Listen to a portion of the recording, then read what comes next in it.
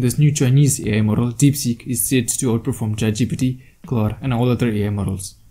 Why should we be using DeepSeek V3? The reason is simple. It beats all other AI models in most of the metrics, whether it be general intelligence, language skills, or coding related skills. Here's a chart listing all the metrics, and we can see the points comparing with Llama and Claude and ChatGPT. Only a few of these points are highlighted for other models, be it competitive math exams or English language or coding or the Chinese language. DeepSeek is taking the lead for everyone, which is quite impressive for an open source AI model. So we're going to start working with DeepSeek. The interface looks quite similar to ChatGPT. On the left is a new chat section, like we have in ChatGPT. We do have two options. One is deep think, like the OpenAI O1 model, the reasoning model. The other one is the live searching from the web. We're going to test both of these out as well, but for now we're going to start off with a simple "Who are you?" Greetings, I'm DeepSeek, an AI assistant. Would be delighted to assist you. I'm going to ask it to create a simple HTML page portfolio and let's see what it does. So it gave me a basic HTML with div tags, body tag, and a footer. There's also a run HTML button which lets you preview the code. So pretty basic of a HTML, simple look, simple feel. What we're going to do is ask it to add some CSS. So it has also added some HTML sections for the LI elements or for the about, the contact me sections. So now the CSS and the HTML both are added in one input. Not too bad. And on the click of it, it moves to each of their sections. So decent. I'll ask it to add some hover effect to the about and the contact, the LI elements. In coding, we call them the LI elements. And it has added some hover effect and the active effect in the code in the CSS. So yeah, it has now the hover effect when we hover over these sections. I'll also add a calculator in this, so I'll ask it to add one.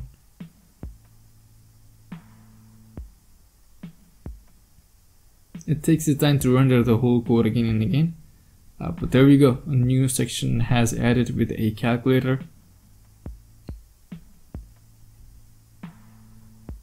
98 divided by 2, and it seems to be working fine.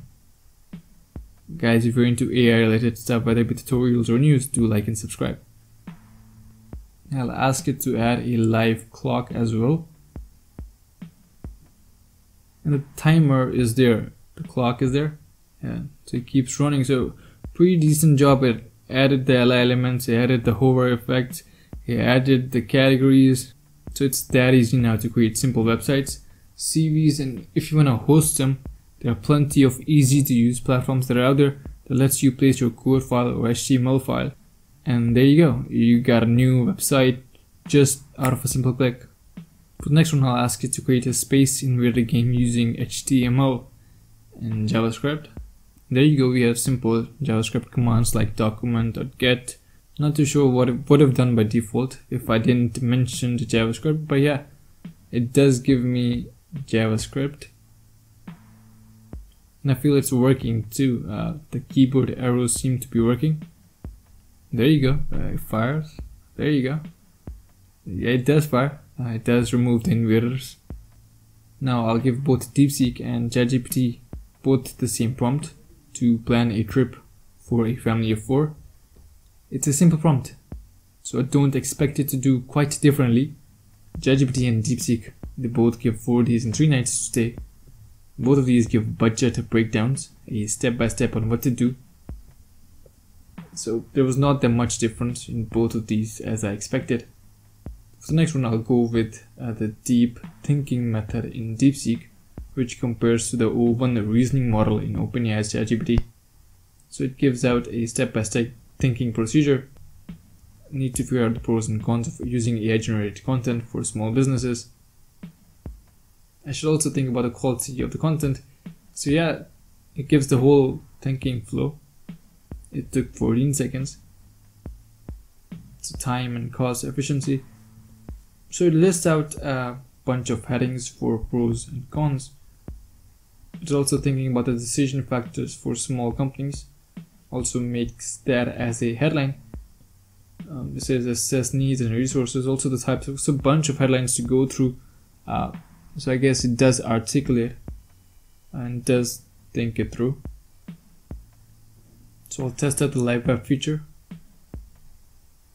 So what's the top trending AI news for yesterday? So it's got the date. It lists out a bunch of news, and also on the below right is their source. A man uses AI to apply for 100 jobs. So when I click it redirects to the site, and it is for January 11th. It's Nivida's groundbreaking announcement. I don't really see a creation date for this, but it does say January. So you get the gist of it. We know how it works. It has a live feature. It does think deep like the O1 model. It has a similar yet easy interface like ChatGPT. One user on next says DeepSeek is the cheapest model that's out there. And that is true. From what we know, it is the cheapest open source model, which is also outperforming everyone. Chinese AI models, whether it be plain LLMs or image video models, seem to outperform the rest. In the chart we see it's competing with Claude, beating Gemini and other GPT models, but also GPT has the edge because of its cheap price. One user says DeepSeek's efficiency is how Russian coders got extremely good with coding but with limited resources. But that's a wrong comparison, because these Chinese advancements in AI has been a long time coming.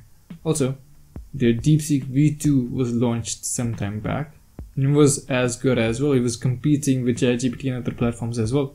And it's good that a lot of these models from different parts of the world are popping up and extremely good and competing with every other model that's out there, because it doesn't create a big monopoly of companies owning the tag of AI or machine learning advancements.